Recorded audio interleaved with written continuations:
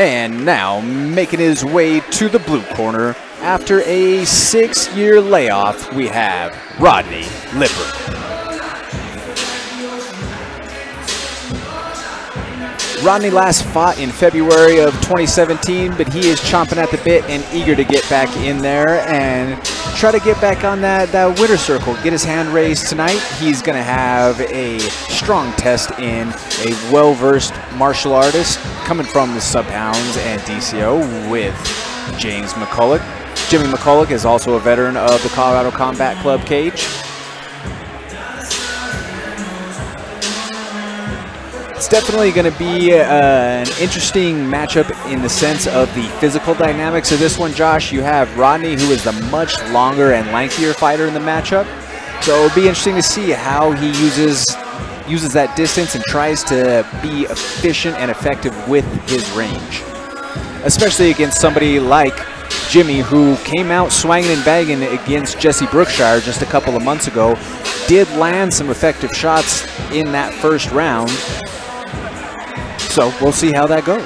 Yeah, it's always interesting to see styles of different body types because it makes a huge difference in the fight. But with the long layoff coming in at 40 years old, let's see what the guy got left. It's always fun to see these guys get in here and chase after it.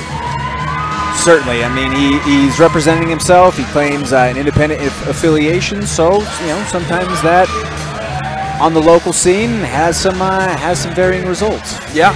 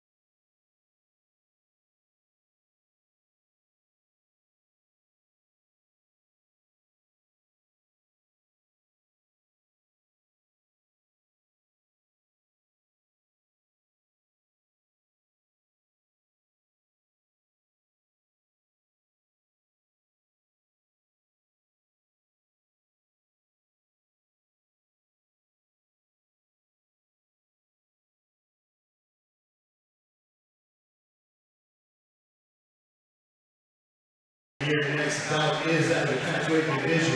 It is brought to you by Denver Test Driver. Introducing to you first, fighting out of the Black Guardians Medal blue corner. He weighed in at already 159.4 pounds. He is also a self-made fighter. Ladies and gentlemen, I give to you Mr. Rodney Lipper! And his opponent, fighting out of the Prodigy House Muay Thai red corner. He weighed in at already 160.4 pounds on the dot. He represents sub-pounds grappling. Ladies and gentlemen, put your hands together for Mr. James McCulloch! Third man in the cage, Mr. Yoel O'Hare.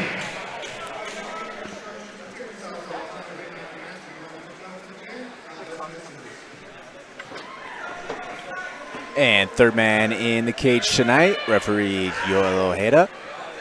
Jimmy McCulloch says one of his favorite martial arts influence was Don Fry. How's that mustache looking out there, Kurtz? Is that a little Don Fry-ish? It's definitely got some shades of Don Fry. If he has a little bit of that testosterone dripping off of Don Fry, then he's in good shape. Nice shot defended by Rodney. Now we're up against the cage. Good rotation in the clinch from Rodney to reverse the position. Knee to the body from Jimmy lands, though. Nice reversal by Jimmy. Strong couple of knees to the body again by Jimmy in the clinch here. This is grueling to start off the fight. Both men are fresh, and now we got some grappling up on the cage. As a whole, you really can't go wrong with any of Jimbo Slice's influences out there, folks. He lists some of his top influence, as Josh mentioned: Don Fry, the legendary Iceman Chuck Liddell, Max Holloway, and his favorite fighter of all, Dan Henderson. Dan Hendo. Now we have Jimmy breathing a little heavy. Definitely a grueling pace so far. Caught the kick that Rodney threw. Finished the takedown, now up against the cage. He's going to need to be careful with his head low in this position.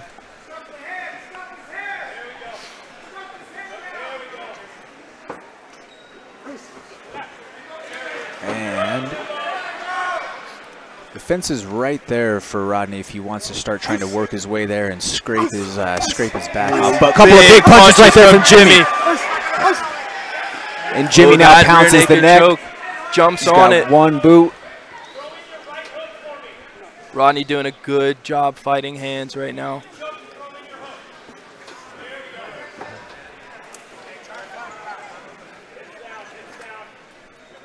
And shout out to Adrian Nigel of Fighter's Eye. Got a second little camera view for us right here, helping us out with the post block in the view. You have Jimmy starting to formulate the rear naked choke. It's across the jaw right now, not all the way underneath the chin, but he's cranking it, and it's in a tough position right now. And that is all over. Good job. First round submission for Jimbo Slice, Jimmy McCulloch.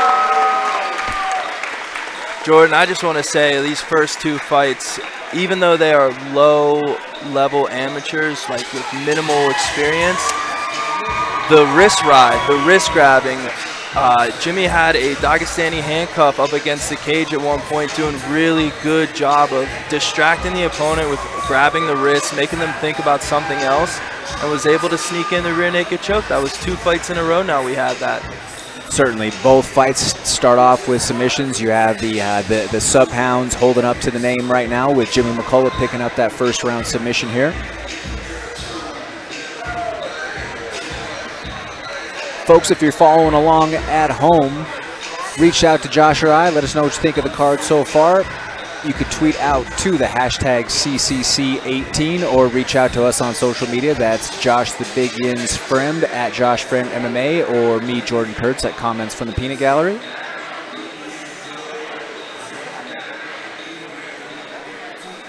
And our official ruling per Aaron Barral. Ladies and gentlemen, your referee, Yoel Ojeda, steps in at 2 minutes and 23 seconds of the very first round. Declaring your winner via rear naked choke, Mr. James McCulloch!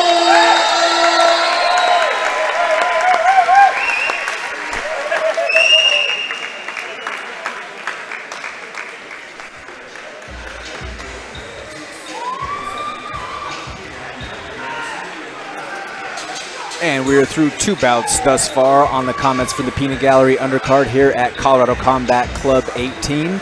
We do also want to give a quick shout out to a couple other sponsors on the card. That is Prodigy House Muay Thai as well as Black Guardian Kennel Labs.